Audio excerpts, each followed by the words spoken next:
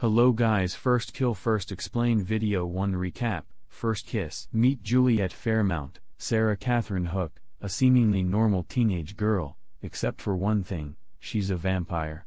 The opening of First Kill Episode 1 shows a sizzling little montage of blood and a heated makeout session between Juliet and her eventual love interest, Calliope Cal Burns, Imani Lewis.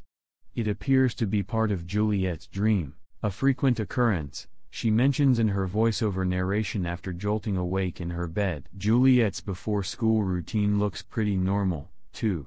She greets her family, her father Sebastian, Will Swenson, her mother Margot, Elizabeth Mitchell, and her older sister Eleanor, Gracie DeZeni, who arrives after a late night cutting a statuesque figure in a stunning yellow evening gown. We soon learn that the Fairmounts are concerned for Juliet because she hasn't had her first kill yet, a necessity for vampires or else they become extremely sick. The only thing tiding Juliet over for now are gross blood capsules, but they won't keep her content forever. The morning lecture from Eleanor is cut short by Juliet's childhood best friend Ben Wheeler.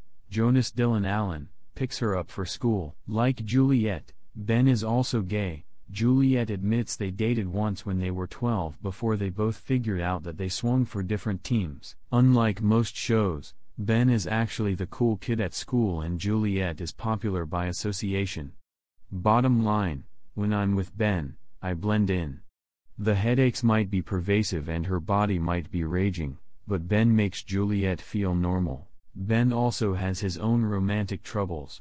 He has a thing for a boy named Noah Harrington, Roberto Mendez, who has a girlfriend at the moment, as Juliet points out.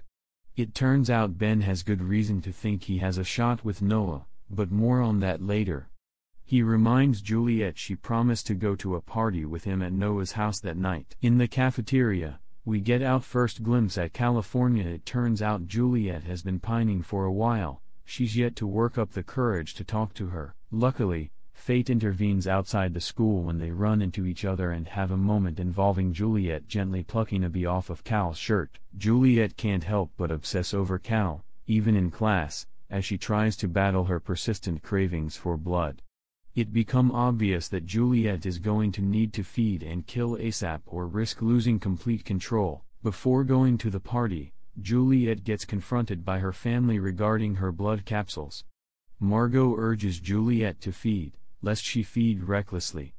The Fairmounts have worked hard to blend in and maintain secrecy over the years. Margot asks Eleanor to talk to Juliet, to make her understand.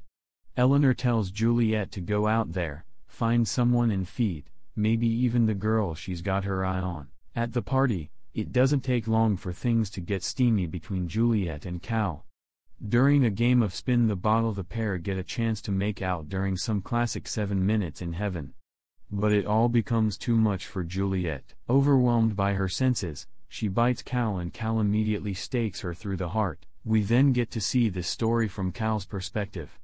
She comes from a powerful family of hunters who answer to the guild.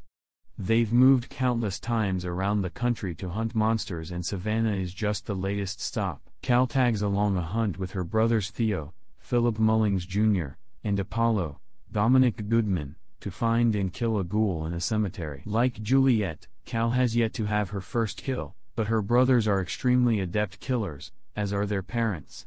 Cal got her first chance the winter before, but failed, so now she's relegated to the lookout. While trying to kill the ghouls, Cal notices a third creature sneaking up on her brothers and tries to take it out herself. Unfortunately, it's a vampire and it overpowers Cal.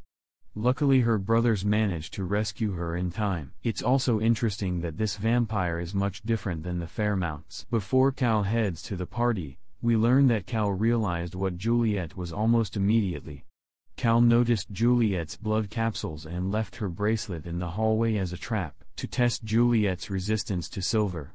She also knows that Juliet is a daywalker, which means she's something special, a legacy vampire. After that, we return to the closet scene where Cal stabs Juliet straight through the heart.